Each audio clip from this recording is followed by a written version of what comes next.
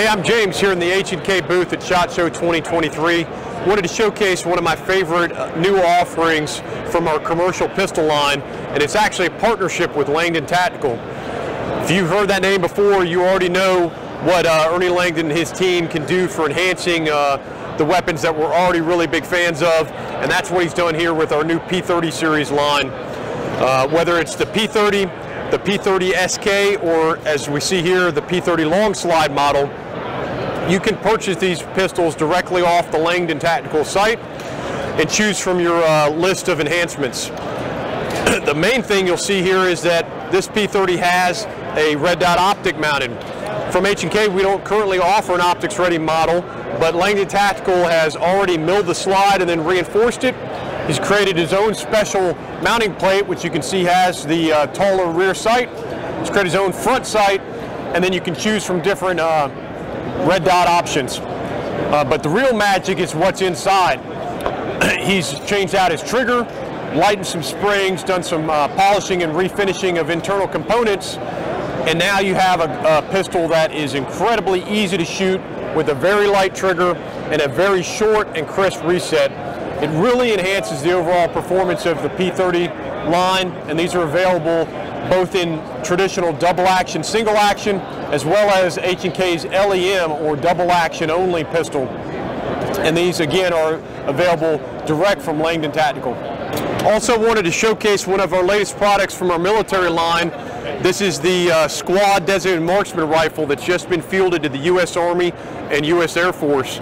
It's based off a requirement that came out of the needs for U.S. Army infantry squads to be able to reach out a little further with some precision accuracy than they were able to do with their M16s and M4s. So H&K took their original HK 416 design.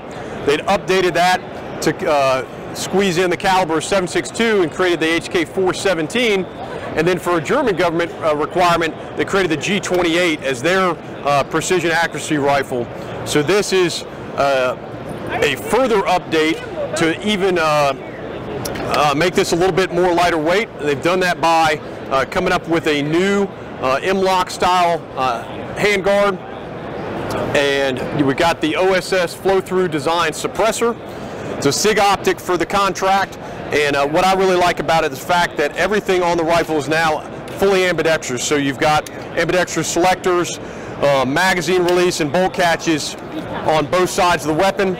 You also have a lightweight polymer constructed magazine, 20 round capacity that's semi-translucent and fully adjustable stock. And then of course, we can't leave the HK booth without talking about everybody's favorite weapon, the MP7 series. Holding in my hand is the MP7A1. It's a 4.6 millimeter personal defense weapon. Incredibly compact and maneuverable, but with the firepower and the cartridge that is able to defeat light body armor, unlike the pistol caliber carbine MP5 series that preceded it. MP7 has been really popular within special operations units and has really gained a lot of traction within law enforcement, special reaction teams and such, and any other kind of mission where they need additional firepower and armor defeating capability, but in a very concealable and compact package. The original MP7A1 is identifiable by its folding vertical foregrip, but now we also have the MP7A2, where we've removed the vertical foregrip for those operators who don't want it, and now you have Picatinny sections at the 3, 6, and 9 o'clock. If you want to install your own vert grip or a hand stop or anything else, you can with these weapon systems. If you like this video and want to support us, check out the MIL-SPEC Monkey Store. Although known for morale patches, we also specialize in a good selection of DIY hardware and tactical accessories.